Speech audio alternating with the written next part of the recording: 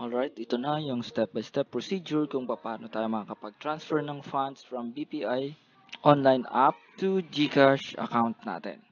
So, syempre, kailangan natin mag-login sa BPI account natin. Login.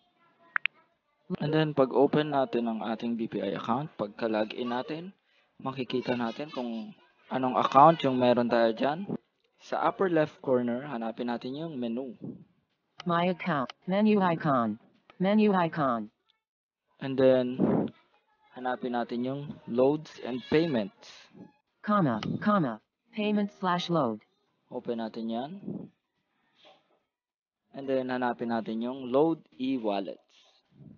Pay bills. Load prepaid. Load other load e-wallet. Okay, pag open natin ng load e-wallets, fill up lang natin yung necessary information. Load e-wallet. Heading. Fill in the details. Load from. Which account would you like to load from? Button.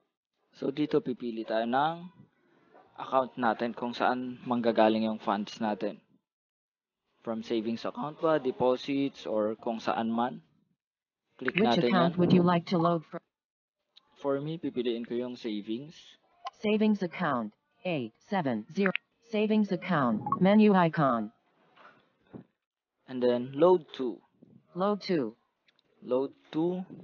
So, dito tayo pipili kung saan papunta ang ating fund, Select e-wallet. Text field. So, Table start. kailangan dito ma-select natin yung Double tap GCash. to edit.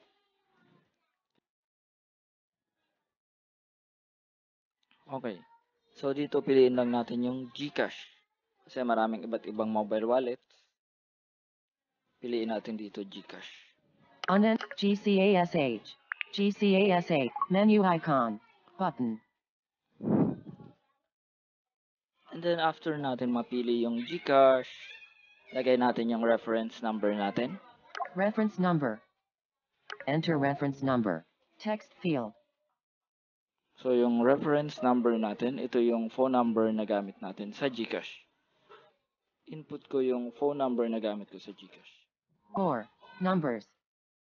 6 3 2 2 5 4 6 2.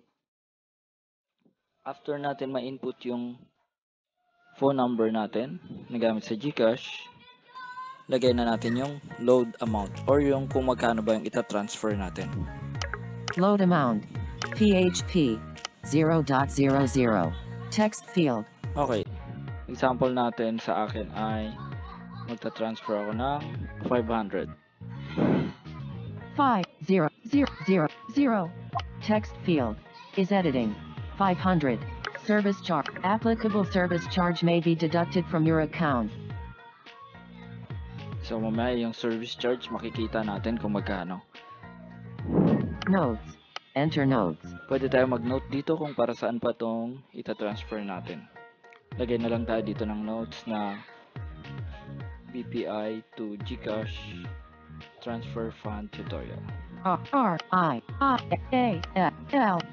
space tutorial text field is editing. BPI to GCash transfer fund tutorial. Character mode. Insertion point at end.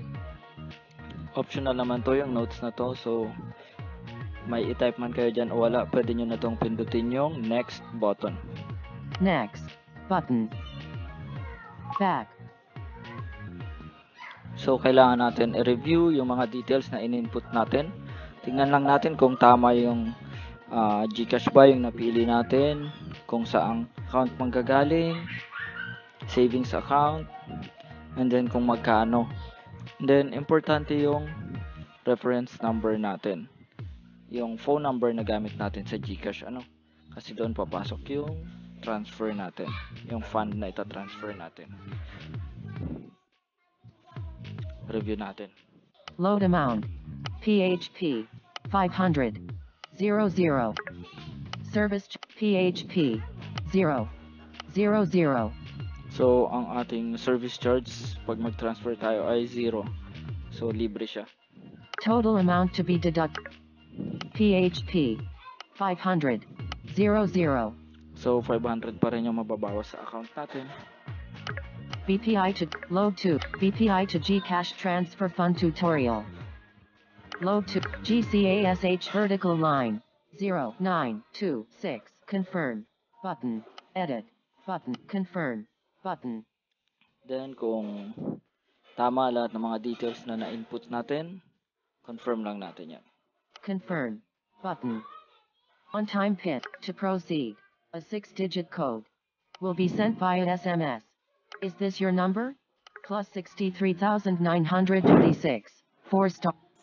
Para secured yung account natin, yung pagta-transfer natin, yung BPI account natin, magsisend si BPI ng one-time PIN, 6-digit code.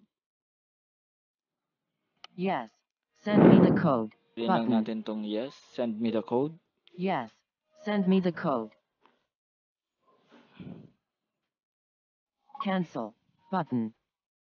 Then input lang natin yung one-time PIN pag dumating. Text field is editing. Character mode. Submit. Button. Then after natin malagay yung one-time PIN, submit natin. Submit. Button. Submit. Yung one-time PIN, it's for security purposes ng GCash. Pag na-submit na natin yung one-time PIN, mapupunta tayo sa page na nagko-confirm yung BPI account natin na nakapag-transfer na tayo ng fund. Then, hintay na lang tayo ng text message sa ating phone. Magsisend ng text message yung GCash na naka-receive na tayo ng amount from BPI. So, yun lang. Thank you. Hanggang sa susunod nating pagkikita. Sana nag-enjoy kayo. So, Screen. hindi pa nakapag-subscribe, subscribe na kayo para sa mga susunod na video, notify na kayo. Thank you. Maraming salamat. Have a nice day.